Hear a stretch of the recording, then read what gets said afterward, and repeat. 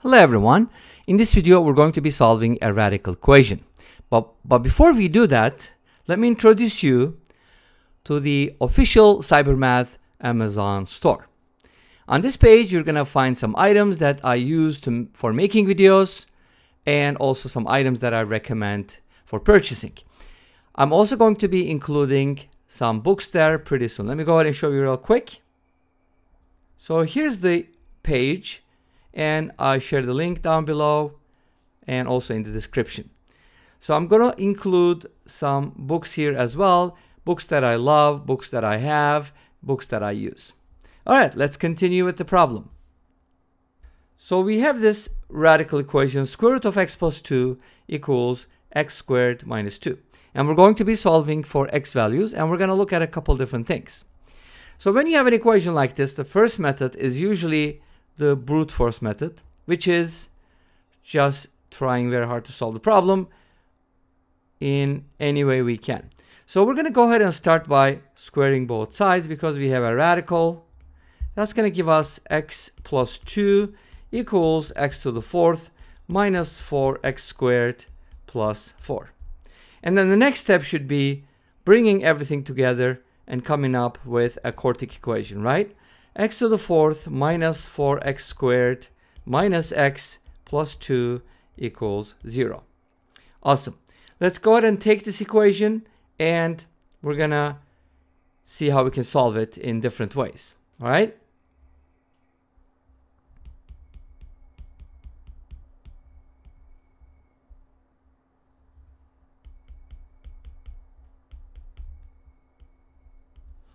So here's our quartic equation. To solve this, we can do a couple different things here. First of all, I can go ahead and try to factor this into two factors, such as x squared plus ax plus b and x squared minus ax plus c. Now, why did I pick ax and negative ax for the linear terms? Because when you distribute, you're not going to have an x cubed term. They're going to cancel out. And notice that we don't have x cubed here. So this is a depressed quartic, a quartic in depression, right? So that's nice because missing the x cubed term is a good thing. So from here, you can distribute the whole thing. You get x to the fourth, and then x cubed is going to cancel out, so I don't even need to write it. Cx squared, and then ax cubed is going to cancel out, minus a squared x squared plus acx. And then finally plus bx squared minus abx plus bc. And again, to make things even easier on yourself, since b times c is 2, you can actually replace c with 2 over b, right? Let's go ahead and do that as well. So our problem is going to be even easier than this, okay? But what is that going to change? So we kind of have to maybe start over. It's probably easier. Let's go ahead and distribute one more time. X to the fourth, a good exercise, right? Plus 2 over bx squared. And then that's it, and then ax cubed is going to cancel out, so minus a squared x squared plus 2a over b multiplied by x, and then finally bx squared minus abx plus 2. Of course, the 2's are going to agree. That's the constant term, so we don't have to worry about it. We only have two variables, by the way. Notice that we have only two variables. But what does that mean? Let's go ahead and put these together. The coefficient of x squared is 2 over b minus a squared plus b. And then that is equal to this, and that. In the original equation, that's equal to minus 4.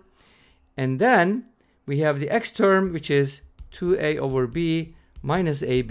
And that's the coefficient of x, which is equal to negative 1. And then the constant is the constant. Make sense? So we kind of have like two variables and two equations, so it shall be solvable, right? But here's the problem. If you use any method like maybe substitution or elimination, you're going to run into some interesting stuff. Anyways, let's go ahead and do a little bit. Maybe we're not going to finish this. What I notice here is I can kind of multiply everything by b and get something like this. Oops, I forgot the second term. Minus, when I multiply by b, it's going to be a squared b. And here the b is going to cancel out. We're going to get 2a minus a squared b equals negative b. Great. Now from here, notice that we can isolate b. A squared b minus b equals 2a. Factor out a b, you're going to get a squared minus 1 equals 2a. And then from here, b equals 2a over a squared minus 1. So we were able to write b in terms of a, and then what we can do with that is plug it in here, and then come up with a single equation. Again, that equation should be cubic, and you can kind of solve it. There's obviously other methods that you can use to solve it, but I'm going to leave it to you guys to figure out. Okay, so let's go ahead and take a look at the second method real quick, because that method is awesome. And we've probably done a similar problem before, because I love this type of problem. Now, the next thing we're going to do is actually not squaring both sides, doing something smarter, and that's called substitution. So I'm going to go ahead and call this whole thing y. That implies that this is also y, so that gives me the square root of x plus 2 equals y. If I square both sides, notice that I have two variables, but my equation is a lot simpler. And then subtracting 2 from both sides is going to give me x equals y squared minus 2. Awesome. Take a look at this. By this assumption, we're also getting that y equals x squared minus 2. And that's just awesome. Look at the symmetry. Look at the beauty of the system. Of course, we're from a single variable equation, we go to a system which kind of looks harder, but actually it's easier to solve. How? By way of subtracting. Subtract and subtract. 2 is going to cancel out. We're going to end up with something like this. Now you may want to factor this, so let's go ahead and subtract this from both sides. So it's going to be y squared minus x squared minus x minus y equals 0. And that just turns into plus y minus x. And then we can factor this. Y plus x, y minus x, right? Plus 1 times y minus x, so that it's factorable. I just wrote a 1. And now y minus x is a common factor. And now I can take it out. And that gives me y plus x plus 1 equals 0. Awesome. What does that mean though? This means y minus x is equal to 0, which means y is equal to x. That's awesome. We'll take a look at it. And the second part gives us y plus x equals negative 1. And basically, let's not skip a step here. Y plus x plus 1 equals 0. And that means y is equal to either negative x minus 1, or you can kind of write it as y plus x equals negative 1. Doesn't matter, no big deal. We got two equations.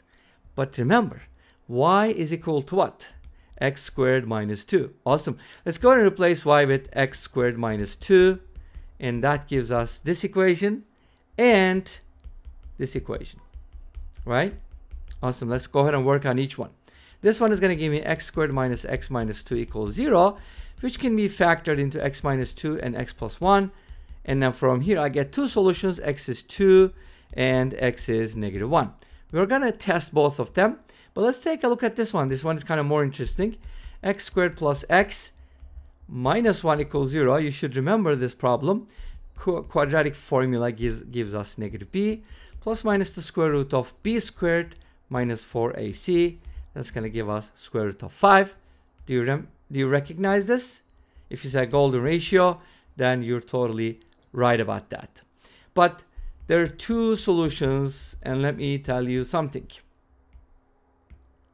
They're not all going to work. Because you can kind of go back.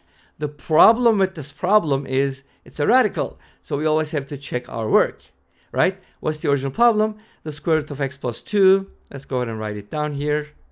Is x squared minus 2. So we have to make sure that x plus 2 is positive or non-negative, which means x is greater or equal to negative 2. And then this quantity is also non-negative, which means x squared minus 2 is greater or equal to 0, which means x squared is greater or equal to 2. But if you think about it, if x is negative 1, its square is not going to be greater or equal to 2. So we have to discard it. And there's another solution we have to discard. And this brings us to the graph and to the end of this video. Thank you for watching. I hope you enjoyed it. Please let me know. Don't forget to comment, like, and subscribe. I'll see you next time with another video. Until then, be safe, take care, and bye-bye.